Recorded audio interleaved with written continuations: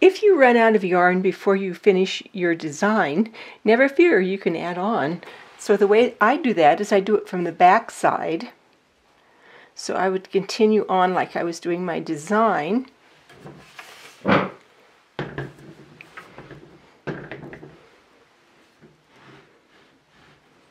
And then on the back side, I would put this yarn on a needle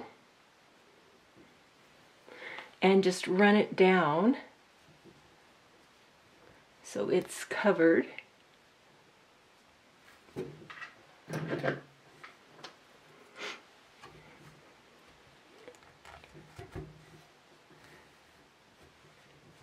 And then to start a new yarn, I would just continue where that one left off. So I kind of ran it down the side of that warp, and I'm going to run this one up the other side of the warp. So it's not really in the same place. It's on the same warp, but it's on the side of the warp. So you can trim those little ends off. So you ended one and began one. And you're ready to just keep on weaving. Nobody will ever know you ended your yarn and started a new one. So that's the way you always splice your yarn. You just end the one that's short and continue a new one right in the same spot.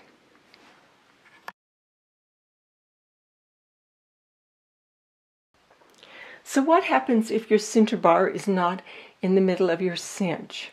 So first of all, make sure you pack it down. If it's just a small amount, you can probably press it down enough. If it's quite a bit, like an inch, then what you want to do is you want to start at one side and pull on each of these warps individually.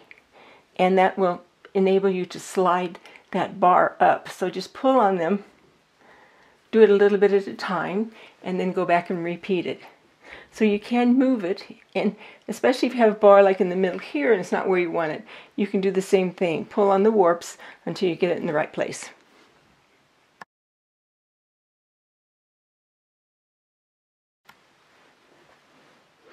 If the edges of your weaving are kind of skimpy and your warp is showing through, chances are you are not going around that warp with both of your cords.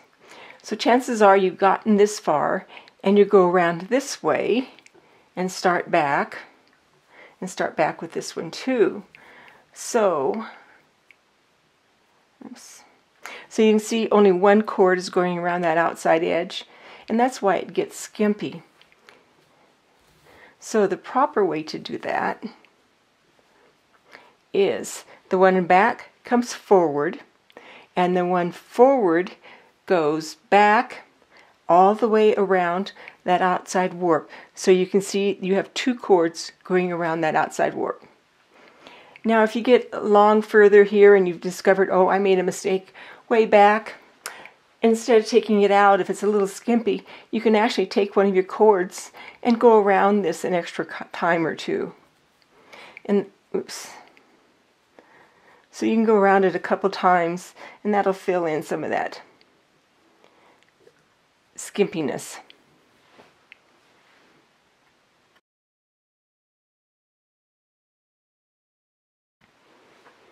Okay, if you are not getting a diagonal when you do your two colors, if you're getting kind of this herringbone look, where this one is going this way, this one is going this way, and this one is going this way, it's because of the way you twist your yarn. Now, if you always do it like this, drop one and pick the other one up, you get this herringbone look, because your diagonal will go this way when you go left to right, and it will go this way when you go right to left. And the way to compensate for that is, instead of going over, you go under. So I go over when I go left to right, and I go under when I go right to left. Now this is not the wrong way to do it, it's just a different way. So there are all sorts of designs you can get by the way you twist your yarn. Whether you twist it this way, which is going over, or you twist it this way, which is going under. Or you can actually do a full twist. If you do a full twist here, you're getting a different look. You're getting the same color over that warp. Instead of the red, you're getting the blue. And again, at the edge, whether you do a full twist or half twist, means whether you have it on the opposite warp or the same warp. So just by varying the twist, whether you twist away from you or towards you, you can get different looks.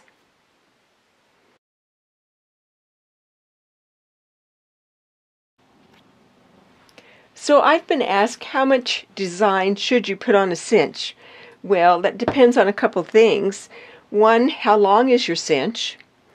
And two, is your cinch going to be used for everyday use, or is it going to be a show cinch? For example, this is a 28-inch cinch. This one's 32, so you can see there's a lot more expanse of the warp cord showing. And this one is a decorative cinch, can be used for show or also for wall decoration, and it has more design, almost to the point of being too much, but if that was for a show cinch, that would be perfectly all right. The other thing you can do, if you don't want to put a lot of design on, but you need to stabilize your warp a little bit more, is you can put some plain bars on. You can either put them on with alternating colors, or you can put them on with the same color and they wouldn't show as much. So again, depends on the length and what it's going to be used for.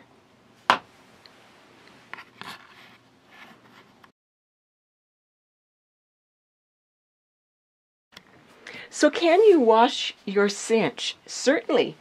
Use a large bucket or tub, cold water soap such as Woolite, Synthropol, or Orvis paste. Wash them in cold water and then rinse them thoroughly. To be like new again. So don't be afraid to wash your cinches. And the other thing about cinches is be sure to use them. When you use them, the fibers kind of felt together, because the way you make felt is heat, moisture, and agitation, and that's what you get on a cinch. So they actually get better with use.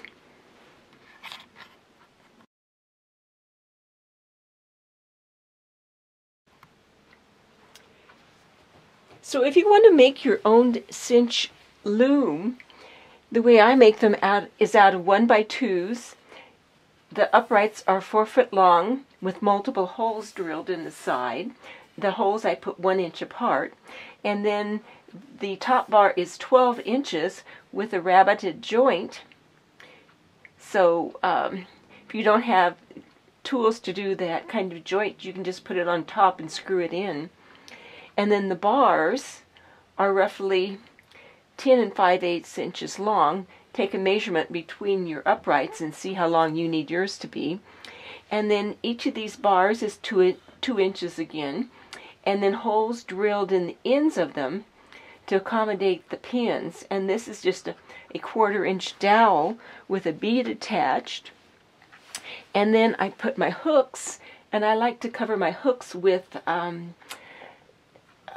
clear tubing, and then that way it protects the metal buckle a little bit better. And then space these about 2 inches apart, and I'll try to get a picture of the bottom so you can see how the bottom looks.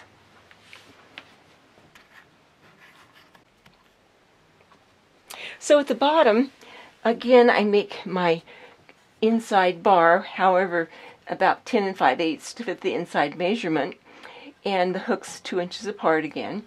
And then this one has holes at the bottom so you can adjust the bottom bar up or down. Now you don't have to have the bottom bar adjustable. You can just screw it in from the sides and have the top bar adjustable. Put a few more holes in it.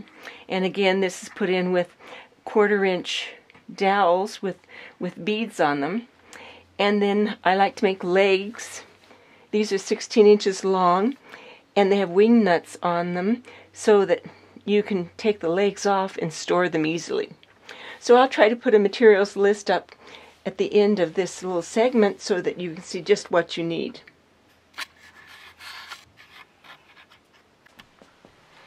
So here's just another view of the bottom of the loom. You can see how the legs are attached with bolts and wing nuts, and how the bottom bar is adjustable, although you don't need to make the bottom adjustable. So just another view, another idea.